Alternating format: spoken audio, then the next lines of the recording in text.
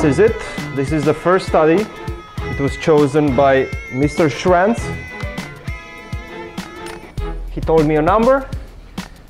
I looked through my database, through my studies database, and this is what I came to. We have 10 of them. We're probably not going to finish all of them. I doubt we're going to finish all of them, maybe 2, 3, 4 at the most. Most of them are quite difficult. And yeah, let's start. I think it's white to move, if I'm not mistaken. So let's try to give it a shot.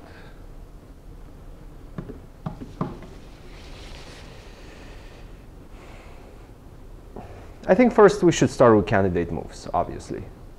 The ones that pop into our eyes immediately are which ones? Yes. Knight C2. To give the knight? Like this? Knight here? That just gives the knight though, right? And then? Well, yeah, but rook g2 and then, okay, I'm going to play something like knight c4. Even if I would give you my knight, even if I would play bishop f5, rook takes b2, that's still a draw, right? Rook versus bishop is a theoretical draw. So I don't think that's what we're striving for. And our knight is not under attack, so I don't see the reason why we would play knight c2.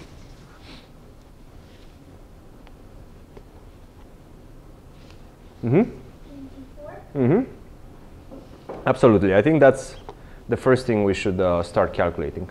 I mean, it puts the king in the center. It kind of traps the knight, attacks the bishop. So, you know, we're looking for forced moves. Of course, that's how we should always start our calculation, our selection mode, right? So king d4 should be the first move. Now black has a lot of options. Bishop a4, bishop a2. Well, bishop a2 can easily be refuted after rook g2. I think that's safe to say the game is over. Bishop c2, bishop c4 don't work. Knight moves don't make a lot of sense. So I think bishop d5 is one. Bishop d1 is another one.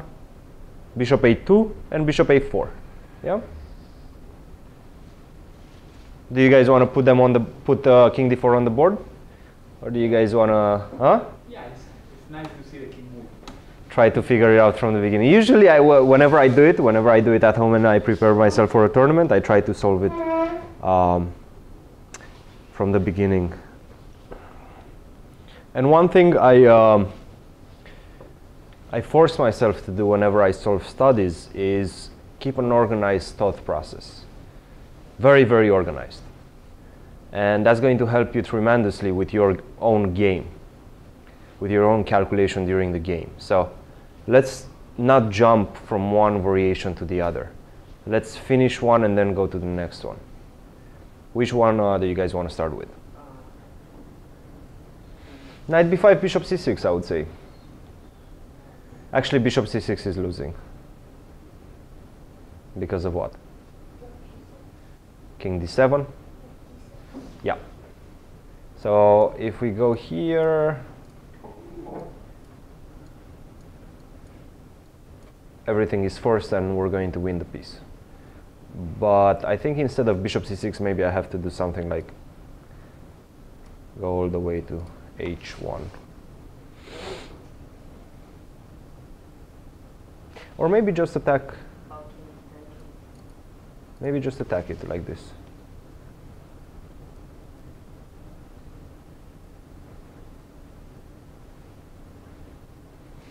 Let's see if we have something better. Let's see if we have something a little bit more forced. So what he's saying, rook g6, king f7.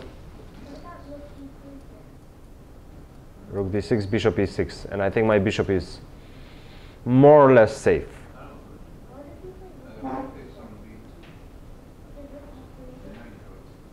In what moment? King f7? Rook b6. Right, right. That makes much more sense. Rook b6. So let's see.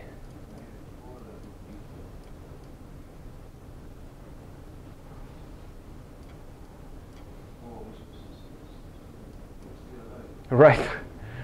I'm surviving.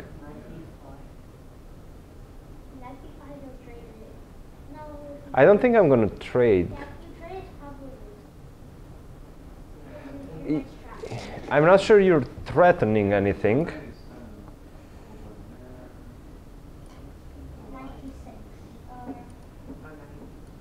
Knight d6, king e6, knight here, king here. That should be winning. But it's not, is it? King. Somehow I'm surviving. Let's see if we can find something easier. I'm pretty sure it should work as well, but maybe it doesn't.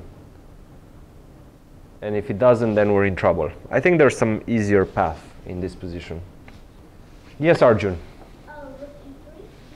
Knight king d6. Tell me the whole variation. Don't guess. Calculate. That's what I'm saying. Keep an organized thought process. There's actually a variation that goes all the way until the end, and you just could easily see that it's winning because he's losing all his pieces by force. King c3? No, rook e3 is actually the right move. Rook e3 is actually the right move. Just calculate till the end. The line is as follows. Rook to e3, king d6, knight to b5, king c6, knight to a7 check, king d6, knight to c8, king c7, king takes d5, king takes c8, king c6, threatening checkmate on e8, king to d8. Your rook is on e3, your king is on c6, black's king is on d8, knight is on b2. And now you have a move that forces the loss of a piece. There's probably more than one option of actually winning that position, but it's the easiest.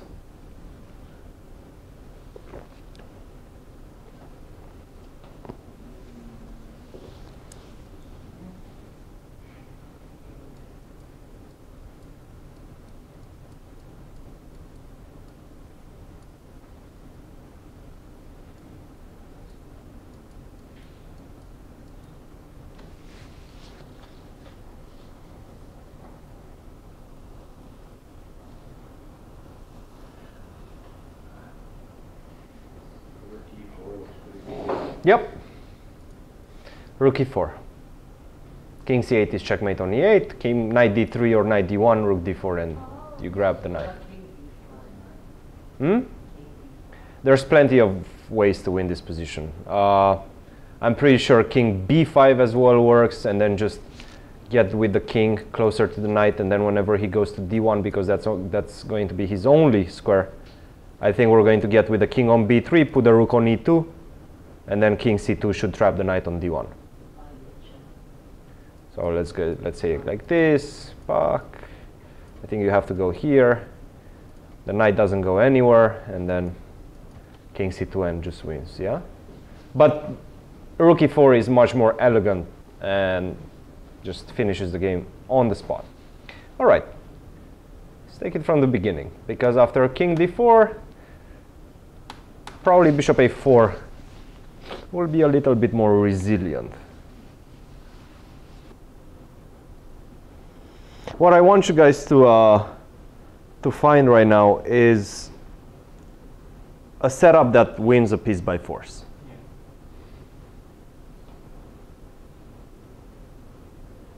And that just doesn't leave your opponent absolutely any sort of escape. Try to trap that. Try to trap that knight. King c3, knight d1. King b4, bishop e8, let's say, or d7.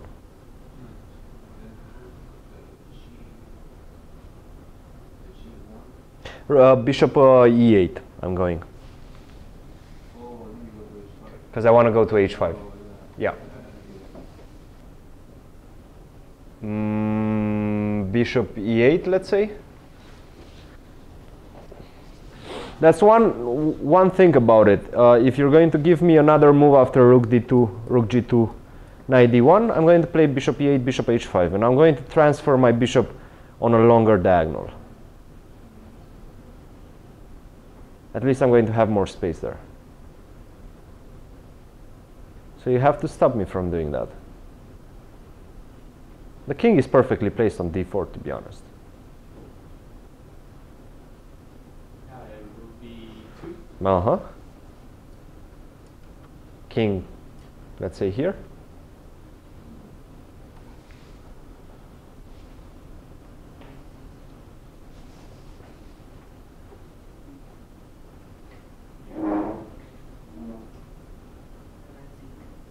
Knight c2, I take. Oh, actually, no. Knight c2, I go king f4, sorry. Yeah, you want to play knight c5? Yeah, so knight c4. Good question. Knight c4, okay. King f4. Knight d6. Knight where? d6. Be careful. Because I might escape. Am I escaping? Knight e4. Maybe I'm not escaping. But I am escaping. No, I'm not escaping. Rook f2. So I'm not escaping like that either. Yeah, that's one way. I think much easier is maybe just knight e5. Isn't this much easier? To have knight d3, knight c5 coming with check. And that's it. Easy as that. All right. Jonathan's first guess, first problem, is Jonathan Isaacs, was a boring endgame. Let's go into a bit more exciting stuff. I have a very nice one for you guys. This is a nice one. White to move. Go for a queen. Right. No, that makes a lot of sense. The problem is the king is also a little bit exposed. White's king. And you simply don't have a way out. I think going back on the c file is the only way. Otherwise, Otherwise, you're just walking all the way up. oh, I'm taking the e7 pawn. Okay. Rook e1. If you go on the e file, then I'm taking the pawn. And I think this is losing for you. a7, I sacrifice. Well, actually, I even have c6 in this particular case. But let's say you put your king here. Yeah. Take. Go here. And then I think this position is just losing. Play something like c5, maybe even take just take the pawn. Yeah. Probably not the best. g7 check. Yes. I take it. Rook g2 check. King f6.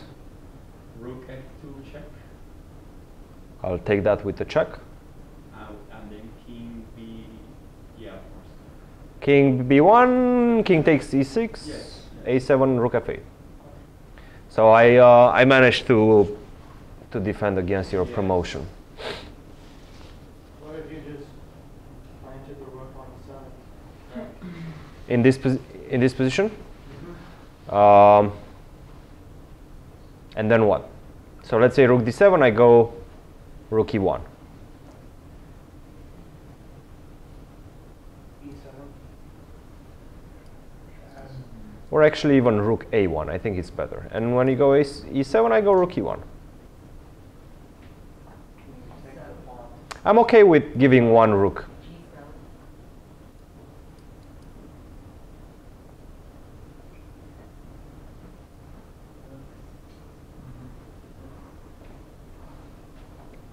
You might be able to. Actually, you're not. You're not going to make a draw. No. Check. Check. I take. Then you Mm-hmm. Wait, then rook e7 is like Maybe. Yeah. Maybe it's a draw. It's a draw.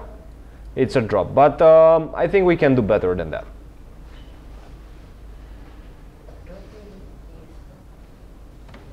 I think we can try for a win here. Is it E7, rook E1, E7, E7, rook A7, rook D1? So E7, rook E1, that's just the beginning. A7, rook A1,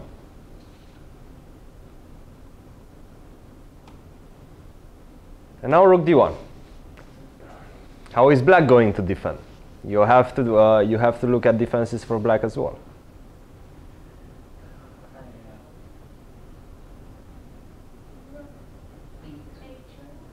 rook h2. Rook A2, yeah, keep going.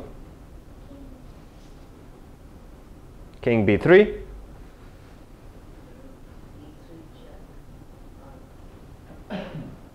Rook A2, yeah? Then rook e2. Then he has to go rook A3. Then king b4. Then he has to go here. b3. Then he has to go here. a5. I mean rook king b5. Then he has to go here. b4. That's game over, yeah? That's it. All right. Let's see another one.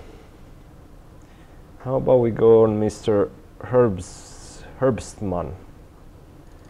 Yeah, Mr. Herbstman. We have to make a draw in this one.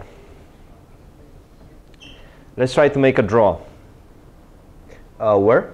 Knight g5. Knight g5, first move. Okay.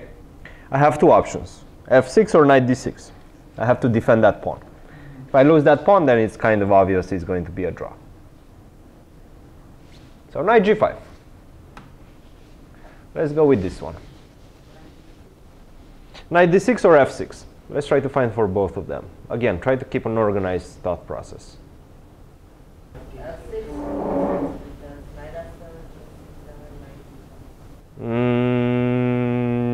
Correct. Yeah. Yep. That's definitely one way. Also, knight g6, king somewhere, knight c5, and then I take the knight on a6. That works as well. So f6 is not good. Knight d6. We should be thinking about, once again, the first moves. Let's try to go along with the variations that are most forced. There's one in particular we really cannot avoid, and that is Arjun? I have a question. Yes. Is minor piece versus bishop and 2 knights a draw? Minor piece versus bishop and 2 knights? Yeah. So if you're able to trade two of No. your pieces with the two pawns. I don't think so.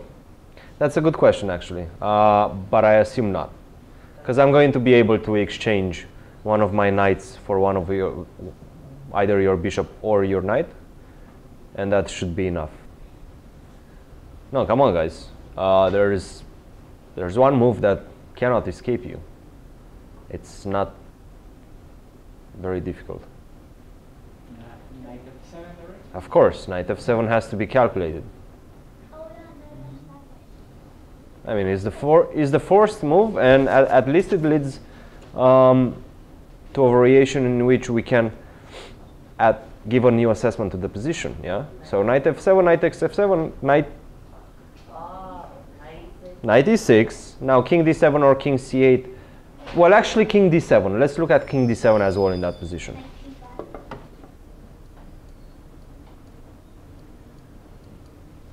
Where are you going to go?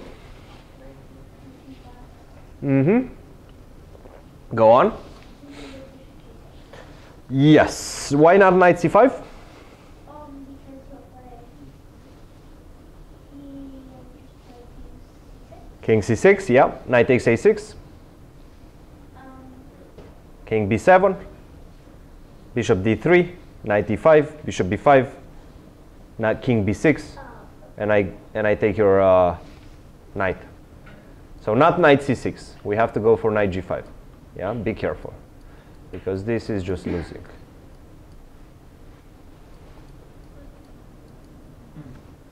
Loses the piece. So instead of that, I'm going to go king e8. Bishop g6, very good. You're threatening knight g5, so forced move. Bishop c1, exactly. What to do now?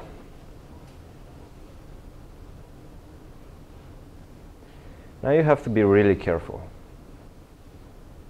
Very, very careful. Where?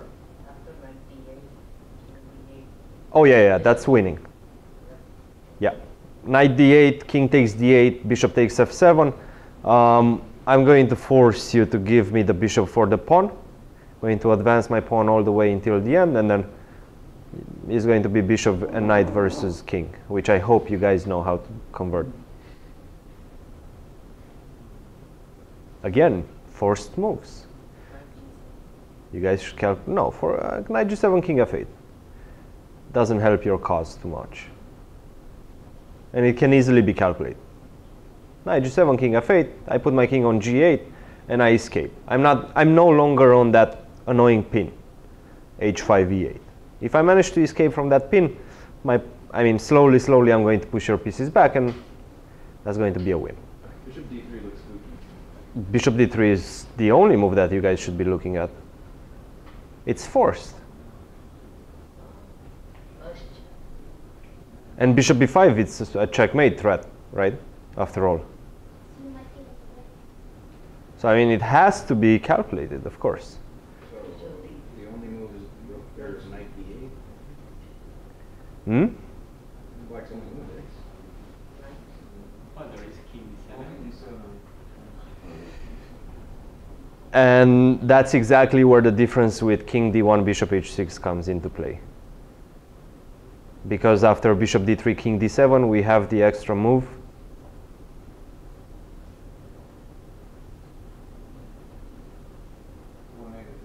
Knight to f8 check. With a bishop on h6, that wouldn't be possible.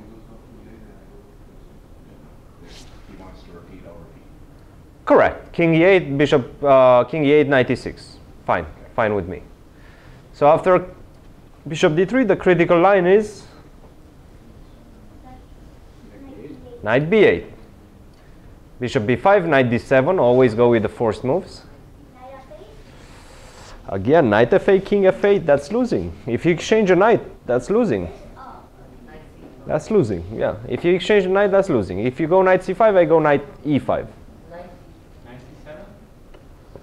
If you go knight c7, I go king d8. Knight e6, king c8. My king escapes.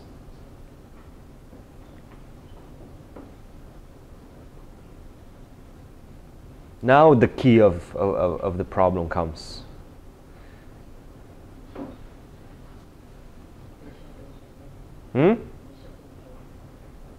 No, bishop a4. You have to ask yourself what my threat is. I have threats as black. I'm threatening to put my knight on e5 and then to go king f7. If I manage to liberate my king, the position is winning. You escape the other way. No. So you mean knight c5? Again, I go knight e5, knight f e5. And then if you take on d7, then I take back with the knight. My king escape, and slowly I'm going to push the e-pawn, force you to sacrifice the knight for the e-pawn, and then bishop knight versus king, which is a win. King d1? King d1, bishop h6. Bishop e2? Correct. Game over. If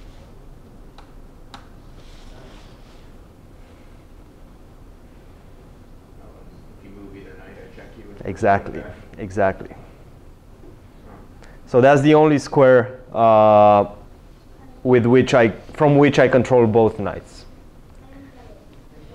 So What do you play? Either knight moves, you check with the bishop, knight has to go back. If you play here, I check. You move your king. If you move the bishop, I move the king. I'm gonna go Oh, it's this one. Kinda, yeah. wherever I want. You know, I'm gonna go. You can go with the bishop wherever you want. You just stay on light square. I'm just staying on light squares. Whenever you move one of the knights, I check you on the other side. And I go always on e2. Fuck, fuck. That's awesome. Always on e2. Yeah? Yeah. Simple. Sort of. And this is it. White to move. And the first thing you have to kind of understand whenever you're solving studies is what result you're looking for. Yes, Arjun. I have a question. Is castle legal? That's a good question. I think it is. Yeah, yeah. Generally, castling, whenever you see this type of setups in studies, it's legal. So castle will be a legal move. I think you're right, Arjun. We are trying to draw this position. f7.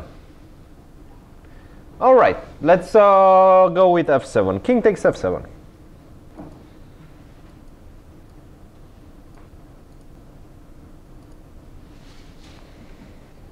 Game over, yeah?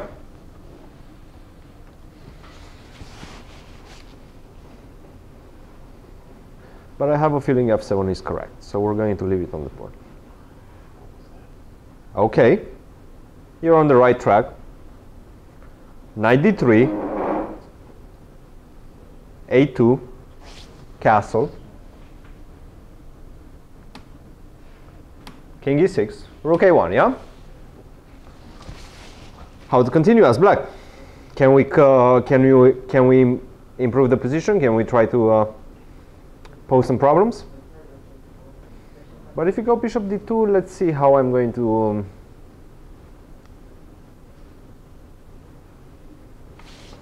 solve my problems.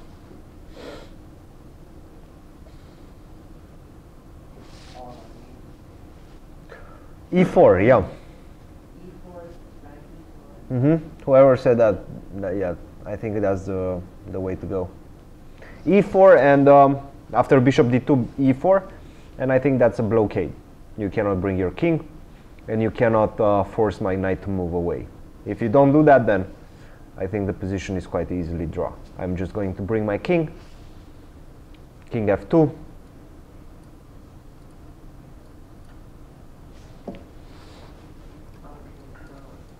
etc., etc. Correct. White should play e4, right? Black should play e4. Otherwise, if you allow me to play e4 as white, again, it's going to be a blockade. So black has to go e4. Knight b4.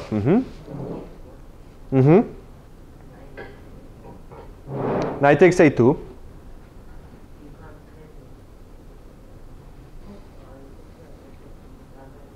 Bishop g7, yes. And what now? Good calculation so far.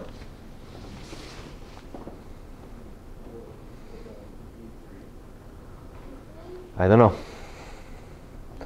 I'm obviously threatening bishop takes b2 and rook takes a2. If you go b3, I think I'm just moving my rook, and then you have to move your rook, and then I take on a2, and that's it. Yeah, rook and bishop versus rook. If you manage to exchange the last pair of pawns, it's a draw. But if you don't, then it's not. If black manages to save a pair of pawns, then he's going to be winning. And what I noticed, and what I love about solving studies is that it definitely increases my resilience in practical play as well. Because you're always looking for artistic ways out of danger. It helps a lot. So if you're ever like training for a specific tournament, or if you're just in training camp for an event, then I think the inclusion of studies is extremely important in your training routine. Well, I mean, if you're going to guess every single move, sure, you're going to find a solution at some point, but that's what I mean by forcing yourself to actually try to find it from point A to point B without guessing. Because when you solve it by yourself, you're going to have to look in the book for the solution, yeah? And then if you guess, then you just see the solution and you spoil the whole exercise for yourself. Yeah, king g2 is the move. Bishop takes b2. What now? e3. And it's blocked, yeah? Oh, it's a fortress. It's a fortress, yeah.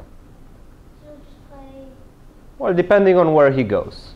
So keep just playing king h3. If he tries to go this way, then we can just keep the rook on the second rank, yeah? There's no way he can invade with the king. If he tries to go this way, then right now we have to be careful of his intrusion via d5, c4. So I think right now we can just simply move our king. Yeah? And there's no way he can get out of it. That's it. Quite logical, yeah? You see, the common denominator in these studies is that towards the end, there was not a lot to calculate, but rather to create a certain defensive pattern, yeah, and understand it.